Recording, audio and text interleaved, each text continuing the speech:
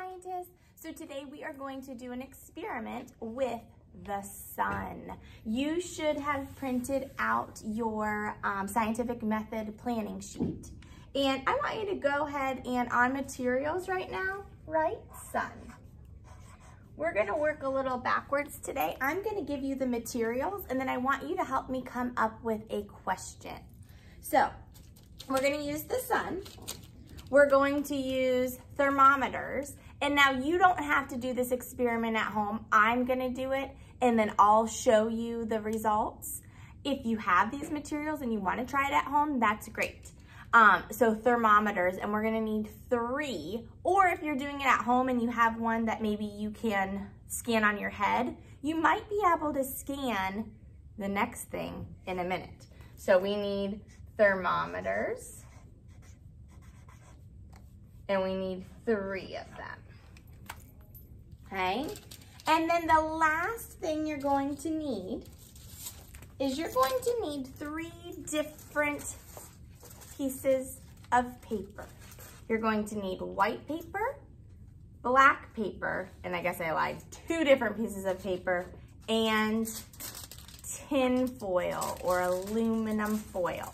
So those are the last 3 materials you'll need. So you'll need white paper, and again, you don't have to do the experiment because I'm gonna do it for you. Black paper, and tin foil. So now let's think about what we've learned about the sun. We know the sun is a giant, what? Star, right? And it is very, very hot. So what question could we come up with if we were using white paper, black paper, tin foil? We know, we also learned that the sun attracts and lets out energy, right? So what question could we come up with? I'll give you some think time.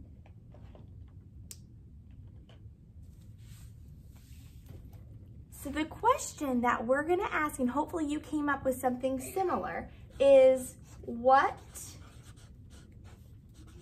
material will attract the sun's energy the best? And we're asking a question, so we're making sure we put a question mark. So our next step after we come up with a question is we're coming up with your hypothesis. Which material, the white paper, the black paper, or the tin foil, do you think is gonna attract the energy the most? So that means which one is going to be the hottest? Which one do you think? So that's where you're gonna write your hypothesis. And remember, we always start our hypothesis with I think, and you're going to fill in that part. That's gonna be part of your discussion post, okay? And I like scientists that explain their thinking. So you think it's going to be either the white paper that's gonna get the hottest, the black paper that's gonna get the hottest, or the tin foil, and then try to come up with a because.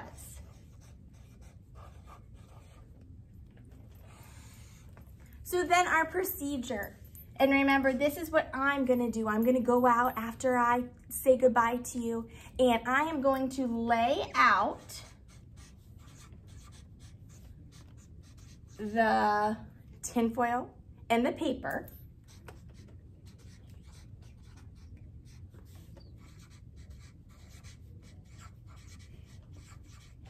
in a sunny spot.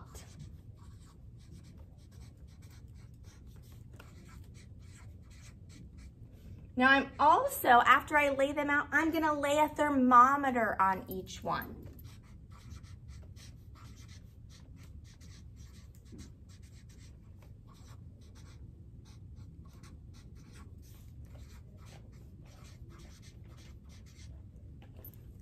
And then I'm gonna wait for a couple hours. I'm probably gonna wait until lunchtime, and then I'm gonna go out and check them. So let's see, if I go out at like 9 to 10, 10 to 11, 11 to 12, maybe wait 3 hours. And then I'm gonna check the temperatures.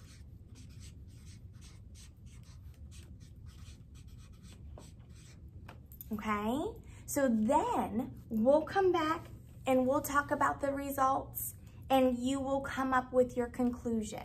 So right now I want you, if you haven't already done so, to come up with your hypothesis. Which one do you think is going to attract the sun's energy the best? Which one's going to be the hottest? The white paper, the black paper, or the tin foil? And then if you can come up with a because, great scientists come up with their thinking, their explanation.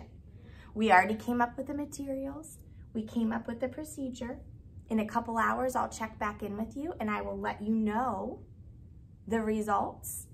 And then you will come up with your conclusion, okay? And for your discussion post now, you can't do that yet. You have to wait until our video where we check in. You will post your hypothesis and your conclusion, okay? All right. I can't wait to see the results. Have a great day, and I will check in with you soon. Bye.